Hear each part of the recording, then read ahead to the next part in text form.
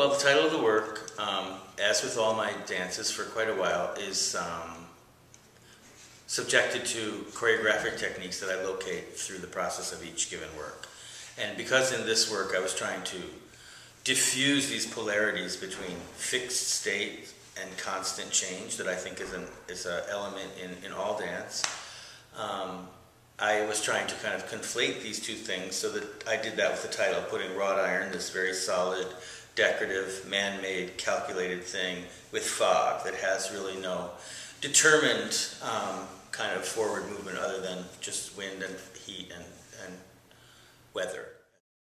People make distinctions between improvisation and fixed work, and I don't see that. I see that in a continuum, and I really am interested in seeing how the two can coexist.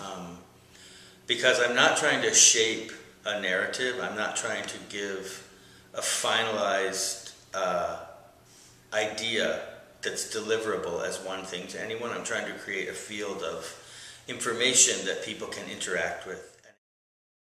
So somehow to let go of being the author and shaping something kind of opened up this whole other arena of allowing something, and I work from what I call an observational point of view. I observe the work into being.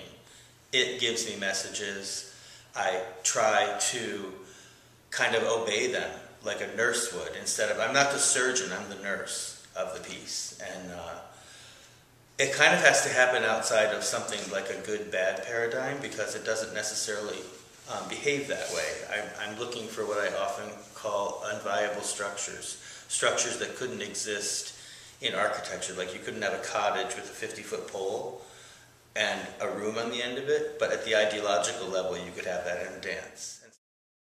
The way that I use the decor in the set is a kind of known quantity that invites people in, but once they get inside there, there's another message. What they expect there may start to disintegrate.